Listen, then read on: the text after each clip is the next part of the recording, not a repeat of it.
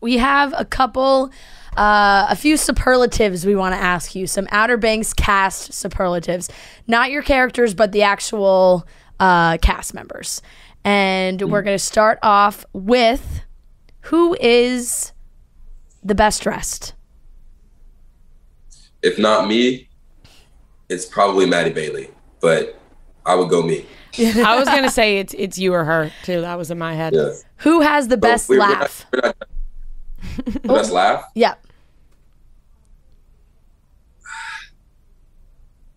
Best laugh. Maddie Klein. Maddie Klein always makes me laugh. When she laughs, I laugh. I think her laugh's hilarious. Has one of those contagious laughs. And one of those smiles, too, that, like, Maddie's somebody I like, laugh with for, like, we'll laugh at a joke for, like, an hour and a half, too. We'll just, she'll have little side comments where if you're not paying attention, you'll be like, wait, Maddie, what did you just say? Like, who is the best person to get a drink with? all of us. I don't know. We just kind of vibe together. It's like, I wouldn't pick one over the other. We're all just like that. So nice. Who is most likely to leave you on red? Drew or Bailey? Bailey's pretty good. Drew or Rudy? They're not on their phones a lot. Those two are the ones who are like, oh, I saw this. I'm like, texted that a week ago, Drew. Yeah. But they answered in their head. That's always the excuse. Yeah, it's like, oh, I saw it. Totally forgot. They were like, yeah, I was going to call, but he fell asleep on a hammock or something. I don't know. No. Acting. Most likely to send a random FaceTime? Bailey's our FaceTimer. She'll call everybody. Yeah, she loves FaceTime, but she texts too. So she doesn't like. She'll surprise you with it. Like, I've definitely got the most random FaceTimes from Bailey, like out of nowhere. So definitely Bailey.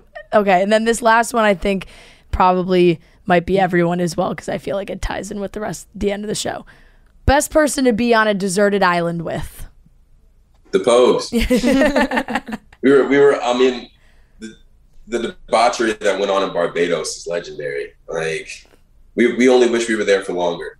That's it. I can only imagine. You also, Rihanna, if you decide to come out while we film season 3, we will get you in Outer Banks. You'll get the cameo of a lifetime. I promise you. This is a message to Riri. I know. ASAP, come down too. Please, both of y'all, come be in Outer Banks season 3. Listen, Amazing. If Rihanna and ASAP get in it before me, I'm fine with that because I love them. One day we're pushing for it. It's bound to happen. Okay. Just let Rihanna and ASAP have it, please. I haven't heard anything about a season 3 yet, just because like Netflix is so tight-lipped with this. But if we get it, never know. Shoot, you don't know what's happening or where we could be.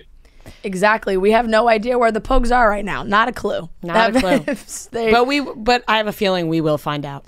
Yes, definitely. So, like you said, we don't have it totally confirmed. But if there is a season 3, what are your biggest hopes for Pope in a season 3?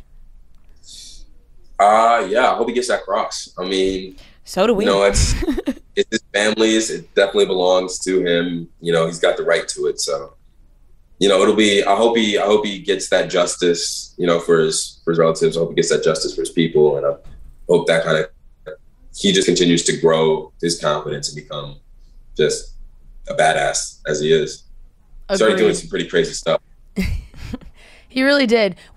How was it? And this just popped into my head. But how was it after the wasp stings? Like, how long did it take for you to get that full?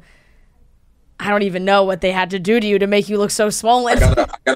I got a video of Holly putting the prosthetics on me in time lapse. I'll probably post it like in a day or two or something. Just some behind the scenes of it. But it was like in like stages. Like some I would have a little bit, and then like it'd be like full, and then it'd be like a little bit less. And so the full makeup took a little, like probably like 2 hours to do. So you just sit there for 2 hours. They put on the makeup. Nothing too long. But the hard part was taking it off, because all of it likes to stick to your face, and you can only take it off with this very specific oil, because like it doesn't come off with water, or like if you rub it, it's like sticky, so it'll like, you know, tear your skin. So you have to like sit there and like let them like slowly peel each part of this like prosthetic off, which makes me feel bad for. Yeah, I'll post it. I'll show everybody. And I'll have a little video of me like taking it off my eye too. It's kind of gross. It makes me feel bad for those people who like full makeup in like movies and TV where they're like all the time a different color or something. Like that must be time consuming. And they're doing it every day. Like they're getting in that chair at 3 a.m. and yeah. Yeah, that's that real deal. Definitely.